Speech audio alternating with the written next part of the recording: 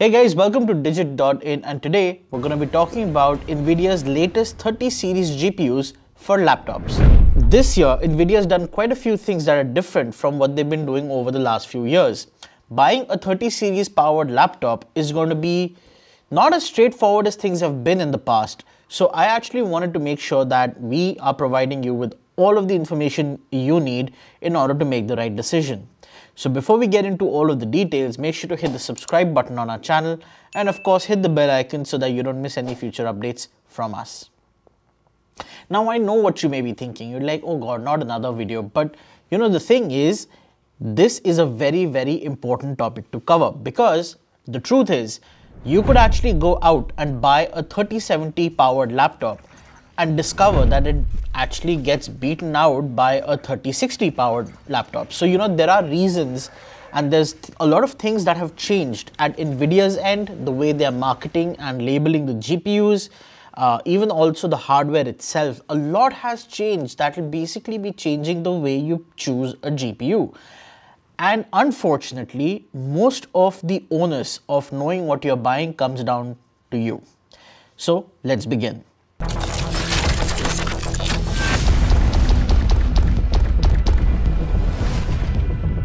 First, let's talk about what NVIDIA has actually announced. As of now, there are 3 GPUs for laptops that are available in the 30 series. You have the 3060, the 3070, and of course the RTX 3080. These are the 3 primary GPUs and that is it. Second, we've got to talk about what is Max-Q and what is Max-P. So Max-Q was introduced by NVIDIA in 2017 as a sort of way to designate that, you know what, this GPU, sure, maybe slightly underpowered, but also gives you great battery life. So it was NVIDIA's way of sort of balancing the scales when it came to performance and battery life. So in order to balance out that Max-Q factor, OEMs started calling the full-fledged, fully powered laptop GPUs Max-P. So you had Max Performance and Max-Q for quiet, whatever. Max-P was never an official NVIDIA term, although we have seen it be used every now and then from OEMs to NVIDIA reps, etc, etc. Now, up until now, Max-Q basically meant that you still had the same GPU, except it had a slightly lower TGP. TGP being total graphics power. That is the watts drawn by the GPU in order to deliver the frame rates. Not to be confused with TDP. Make sure of that. Now, this year, NVIDIA has announced that with the 3rd generation of Max-Q, Max-Q no longer means slightly underpowered in favor of better battery. And NVIDIA no longer mandates that OEMs display the Max-Q branding when they advertise the laptop with the new 30 series GPUs. So what that technically means is you don't know if you're getting a Max-Q or a Max-P type of the GPU. To compound the problem further, while NVIDIA does not ask the OEMs to label the GPUs as Max-Q or Max-P, the other thing that's happened is that NVIDIA will allow OEMs to configure the TGP on these GPUs. That means a 3060 could be configured for as low as 60 watts of power, perhaps going into thin and light laptops, all the way up to about 115 watts. Is that correct? Yes, 60 to 115. The top of the line RTX 3080 can be configured anywhere between 80 to 150 plus watts. So for example, this MSI GS66 Stealth that I have in front of me has an NVIDIA 3080 on board. It's got an NVIDIA RTX 3080 on board, but it's configured to 95 watts. And however, if I was to get, let's say, an Alienware Area 51M R4, whatever the next version of the Area 51M, if it came with a 3080, chances are it's going to have a 150 plus watt GPU on board. So technically, you've got the same 3080s, but they're going to deliver very different levels of performance. Now, NVIDIA has requested or has suggested to OEMs that they display the TGP of these GPUs in the marketing and spec sheet material. However, we've seen in the past that manufacturers have been far more than okay to not disclose, even for example, if a GPU was the Max-Q type. So we don't really trust OEMs to do the right thing and actually disclose the actual TGP of the onboard GPUs in clear terms. So here's how you can figure out whether the laptop you're buying has the right kind of TGP for the GPU that's on board. There are two ways to do it. One is, of course, to dig through the spec sheet, through the official website specifications. If it's not there, you will need to get your hands on the actual laptop and go into the NVIDIA GeForce control panel, and over there in the settings page, it will actually tell you what is the TGP configured for this GPU. That is literally the only way to be sure. And honestly, for a lot of people who tend to buy laptops online, this is going to create a lot of problems. You will have people who end up buying a laptop thinking, oh, it's a 3080 based machine, so I'm going to get killer frame rates. You're not. That was actually my experience with this laptop as well.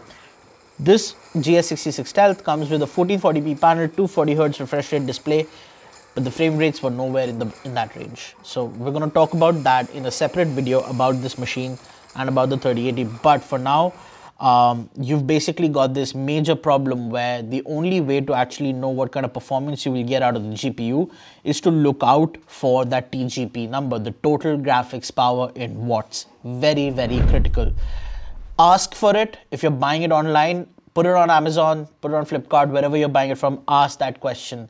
If you're reading a review, leave that question in the comments if the reviewer has not addressed it. We are going to try our best to make sure that we're consistently recording the TGPs of every gaming laptop we review, not just with 30 series, but even the previous ones. We're going to go dig into our data and find that out and make sure that we report it, and try and also make sure that the comparisons we do are comparable. So we're not going to do a comparison between two 3080 laptops when one has a TGP of 80 and the other has a TGP of 160. I'm going to try and not do that, but we might still show you what kind of difference you get if that is the case.